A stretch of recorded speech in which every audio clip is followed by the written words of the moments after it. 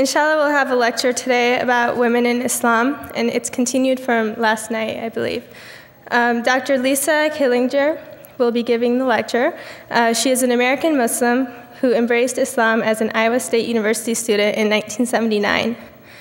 She obtained her Doctor of Chiropractic degree in 1983 and practiced in California, where she also worked as a teaching assistant for world religions classes at the University of California.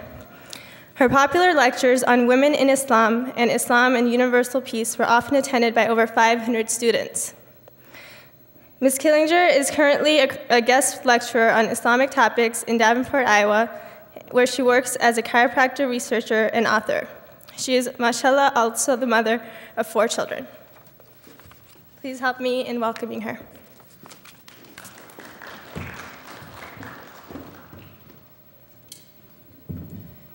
Bismillahir Rahmanir Rahim. If I just talk like this, will you hear it? No. I'll stay close to the microphone then. I'm small, so I tend to disappear when I get behind here, but I'll try to behave and stay where I'm told. Most of the time, when somebody American like me comes up in front of a group who have been Muslim their whole lives, they ask, how did you get here? How did you embrace Islam? And I actually, as the sister mentioned, was here a student at Iowa State University, and I was eating in a special cafeteria that was for people with special diets. I happened to be vegetarian, which meant I was already a black sheep, if you can imagine, in the 1970s, in the Midwest, the pork belt, being a vegetarian. So I was eating in the special cafeteria, and some people there asked me, what are you in for, as if it were a jail sentence, and I told them that I was there because I didn't eat meat, and I asked them what they were in for, and they said they didn't eat pork.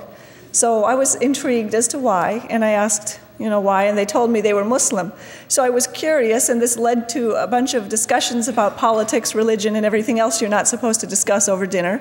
But one day they asked me what I believed in, what my faith was. And I told them that I believed in one God, certainly, and I respected the prophets, and I knew that the prophets all brought important messages, and it seemed to me that the message was all the same.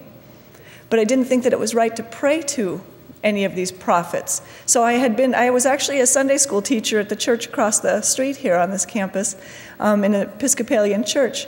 And I was struggling with the fact that they were praying to really essentially Jesus, and I had a hard time with this, so it wasn't making sense to me. And so eventually I asked them, when I told them what my beliefs were, they told me, she's Muslim. And I was so shocked. I was horrified, actually. I'd never really heard the word, and I didn't know anything about the faith of Islam. And I got very suspicious and skeptical and asked them, what is this, Islam? And then I remembered, wait a minute, maybe we studied this in social studies class in high school. And all I could remember was that in the East, there were some foreign-looking people. They wore saris and dhotis, and they worshipped cows. So I asked them, do you worship cows?